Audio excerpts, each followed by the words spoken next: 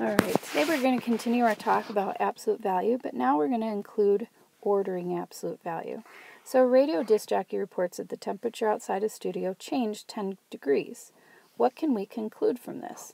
Well, we know if it changed 10 degrees, it either went up 10 degrees or it went down 10 degrees. So he should have been more clear. He should have said that it changed a positive 10 degrees or a negative 10 degrees, or he could have said it went up 10 degrees or the temperature went down 10 degrees, but he did not indicate a direction. So we can only conclude that it changed 10 degrees, not the direction of the change. Alright, so this first part is a review. I want you just to take a minute to pause the video and write an inequality statement about the following from least to right. Least to greatest. So you're writing an inequality statement, okay? And then underneath each integer, I want you to write their absolute value, okay? So just do that part and then come back.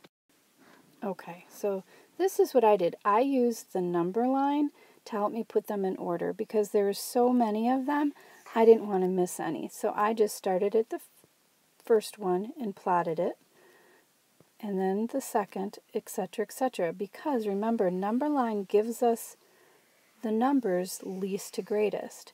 So now after I plotted them on the number line, I could just rewrite them. Negative 10 is less than negative 9 is less than negative 5 is less than 0 is less than 2 is less than 4 is less than 5 is less than 6 is less than 10. The next part said, below, write each of the absolute values. So the absolute value of negative 10 is 10 because it is 10 away from 0. The absolute value of negative 9 is 9 because it is 9 away from 0, etc., etc. So here are my absolute values. Now, explain how each relates to its placement on the horizontal and vertical number line. Well, the absolute values would not be, so it says, are they in order? No, because here's 10. 10 would now be on this side. So if you have a negative number and you take its absolute value, it switches sides. So if we were plotting that 10, it would be over here. Same with the negative 9 and the negative 5. Once you take the absolute value, they're out of order. They're no longer from least to greatest. These all needed to be flipped over here. So the negative ones are not in order anymore, but the positive ones are in order. So what needs to occur is to get them back in order, we need to flip them to the other side. So this 5 would go right here, and the 9 would go over here in between the 6 and the 10, and the 10 would have to go over here. So we're switching, or putting it on the same distance away from 0, but on the other side. So this slide will make so much more sense to you if you read the problems and try to do it on your own first, and then come back and check to see if your thought process was the same. So please do that. Please try this on your own first before you come back. It's going to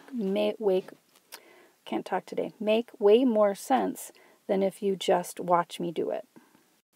All right.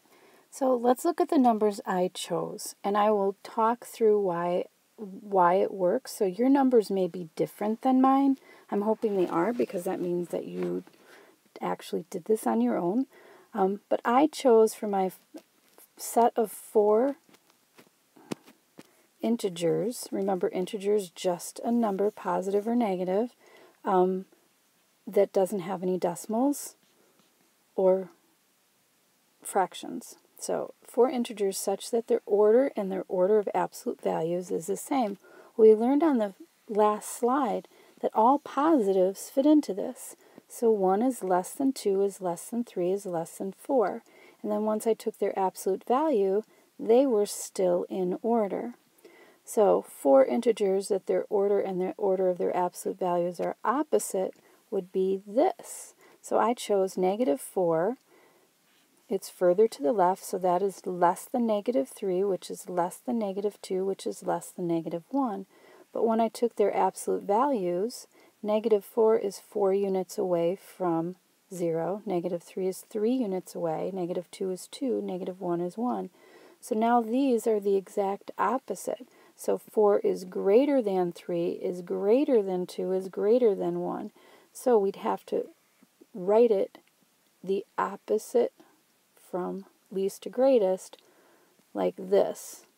Okay, so the order of their absolute values was the opposite, exactly the opposite of the original.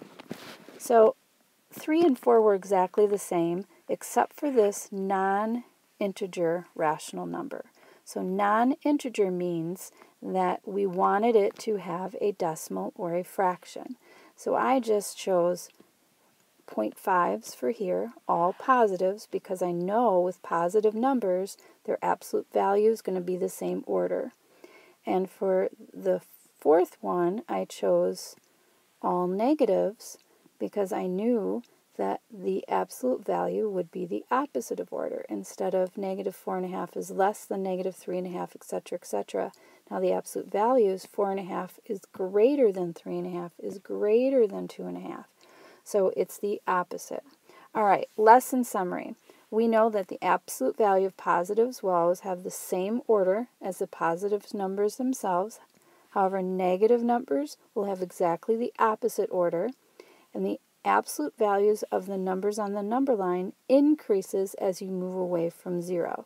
So let's talk about that. The further we move to the left, the absolute values will be greater. So the further we move in either direction, the absolute values or the distance from 0 will be greater. All right, that's all for this lesson. Make sure you do your homework and see me if you have questions. We out.